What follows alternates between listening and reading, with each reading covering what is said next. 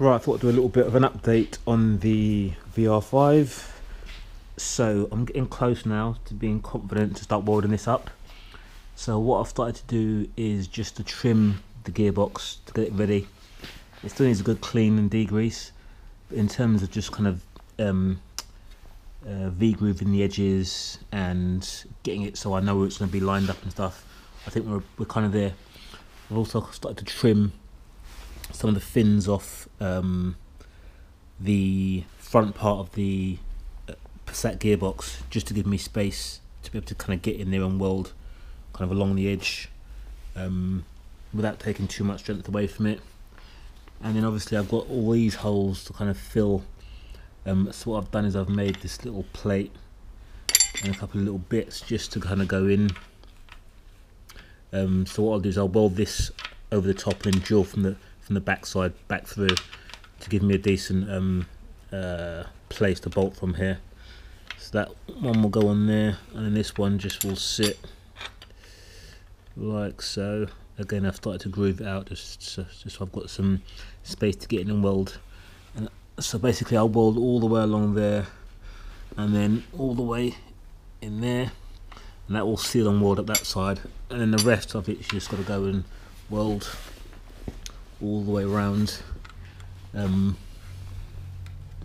Some bits are going to be a bit tricky to get into, so I might have to do multiple passes to get in there, but it's looking okay. I'm kind of happy with the position it sits in.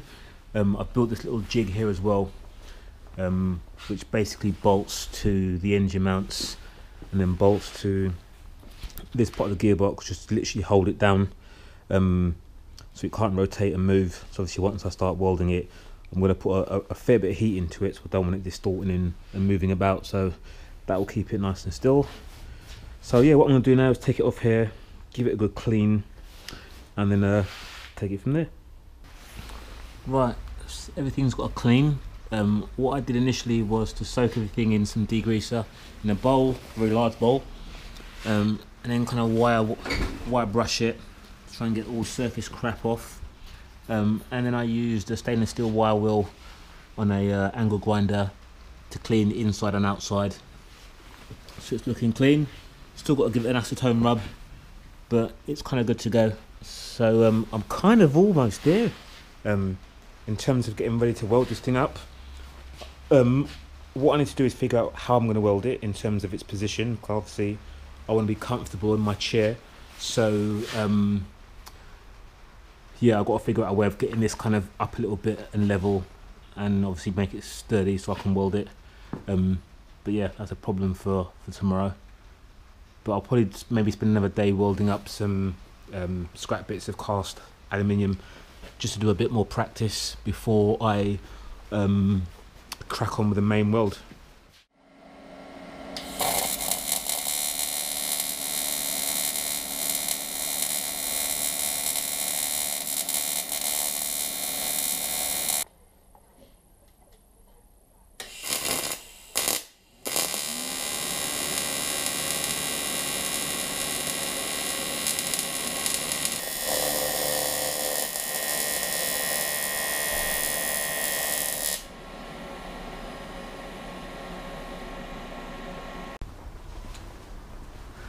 Right, here we have it, one welded Bellhousing.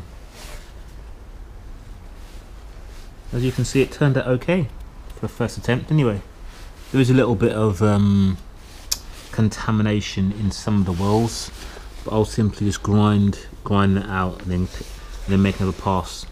But overall, so far so good.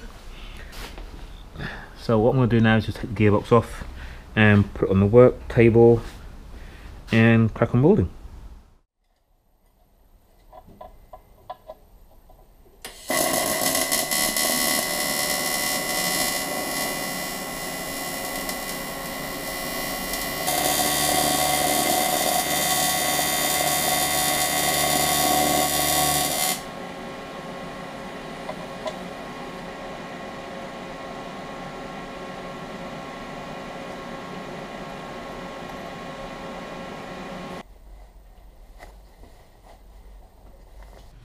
Okay, so that's done now.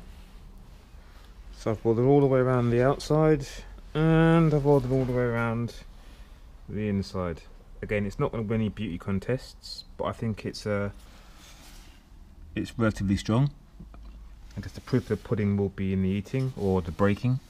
But fingers crossed it won't snap, because I think that's going to be quite ugly if it does. But again, it's kind of a means to an end, and it's a temporary measure until I get the adapter plate and stuff made properly.